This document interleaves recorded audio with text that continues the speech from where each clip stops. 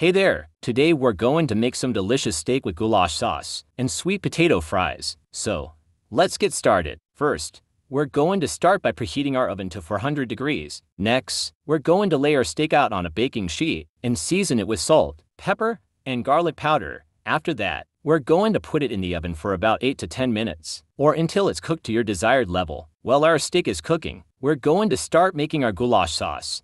First, we're going to saute onions, garlic, and diced tomatoes in a large skillet. Then, we're going to add beef broth, Worcestershire sauce, paprika, and garlic salt to the skillet. We can also add a splash of red wine vinegar if we want to add a little bit of acidity to the sauce. After a few minutes, we're going to pour in heavy cream and let it simmer for about 10 minutes, or until the sauce has thickened to our liking. Once our steak is cooked to our desired level, we're going to remove it from the oven and let it rest for a few minutes.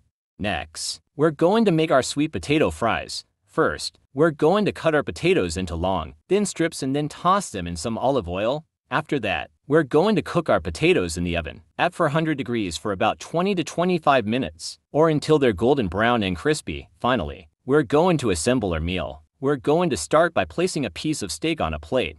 Then, we're going to drizzle on a generous amount of goulash sauce. Next, we're going to top the steak with some shredded mozzarella cheese. And finally, we're going to add some sweet potato fries to the plate. And there you have it, a delicious and easy steak with goulash sauce and sweet potato fries.